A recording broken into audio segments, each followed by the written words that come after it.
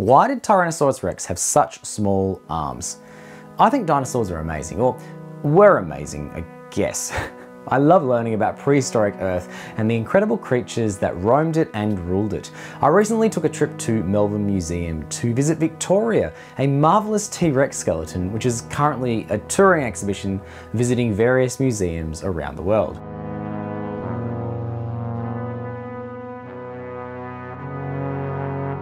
Victoria, the T-Rex, is some 66 million years old and is an incredible specimen, being one of the most complete and well-preserved T-Rex skeletons that have been found. In many dinosaur specimens, we're lucky to get 10 to 15% of the fossils. It's just a fact that many parts of a dinosaur aren't preserved in the tens of millions of years between the animal's death and now. Something often happens, which means that they're lost to history. But more than half of Victoria the T-Rex's bones are there, 199 bones in total, which is incredible. Her skull, actually, wasn't displayed on the skeleton. The one up there is a replica, but the real one is one of the best ones that we have found. It's on display a little closer to the ground so that we can appreciate all the details. It's pretty cool. I was really thoroughly impressed by the sheer size of the dinosaur. I knew T-Rexes were big, but never actually had seen a fossil with my own eyes before. I was just floored by the 12-meter long skeleton. Imagining this creature once roaming the earth was something that filled me with wonder. Seeing the massive tail, the monstrous head, and the extremely solid legs puts you in awe of just the size of the thing. But I couldn't help but notice the arms. The arms were not as majestic as the rest of the creature, to say the least. They were tiny, comparable, or even perhaps smaller than my own arms.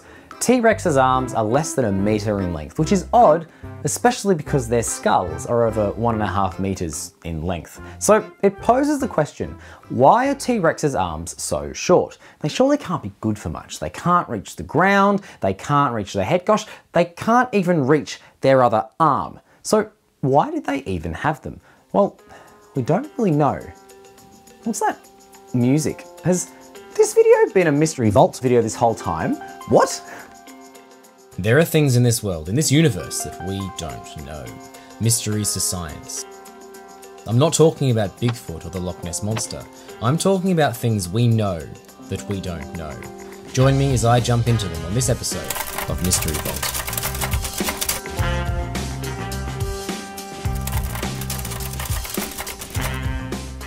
The first probable T-Rex fossil was discovered in 1892 by paleontologist Edward Drinker Copen, and it was at the time named Manospondylus gigas, which is not Tyrannosaurus rex, though the fossil in question was only a single bone and wouldn't be attributed to Tyrannosaurus rex, which was later discovered more fully by Barnum Brown in 1905.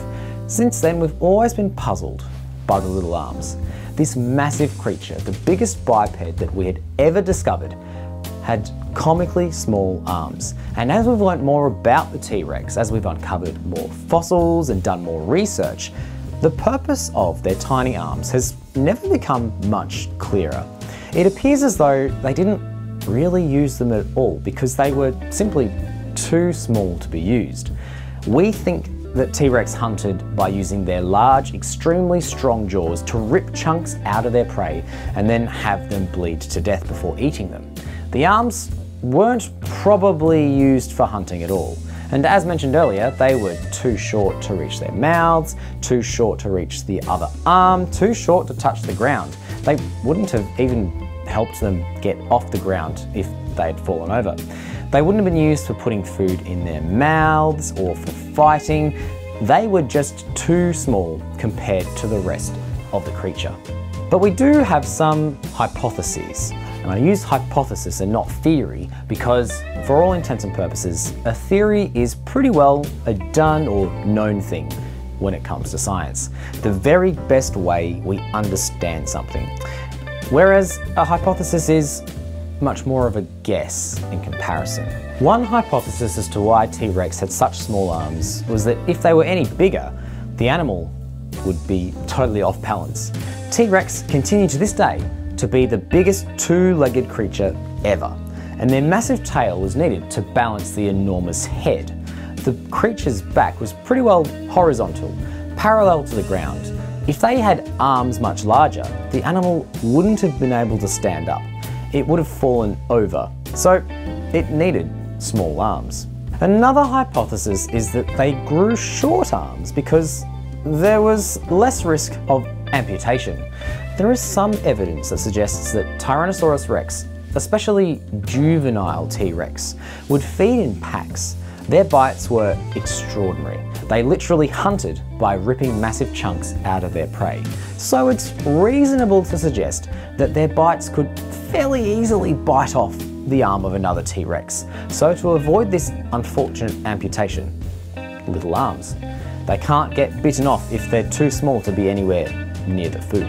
And the final hypothesis we'll look at today is that the T-Rex's arms didn't shrink.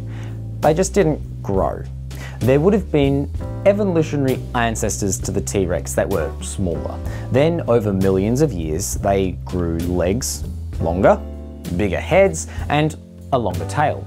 For evolution, survival is the goal. T-Rex developed an extraordinary skull with incredible jaws and teeth.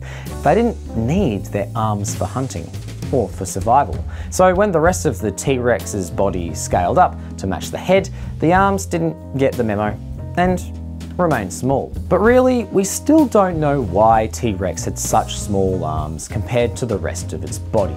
It's possible that it's a combination of the three hypotheses we've examined today, but it also may be something else entirely that hasn't been discovered or published. We may know one day, but not today. And in fact, when it comes to evolution, there may be no one particular reason that something is the way it is. The questions why may not even be a valid question when it comes to evolution. There may not really be a reason, just a roll of the evolutionary dice. I look forward to seeing what paleontologists come up with in the future about their discoveries around these incredible creatures. The way we understand dinosaurs has transformed drastically since we first started uncovering fossils, from the way they were built, to the way they stood up, to the way they walked, and even to what their skin looked like. We're learning new things about life on prehistoric Earth all the time, and I think that's pretty cool. If you enjoyed this video, I would love to know in the comments below and with the like button. And if you have any suggestions for future videos, please leave them down there below as well. And if you'd like to see more videos about things that I find interesting, that inspire me a sense of curiosity and wonder, I invite you to subscribe to That's Pretty Cool. Thanks for watching, take care, stay curious, and we'll see you next time.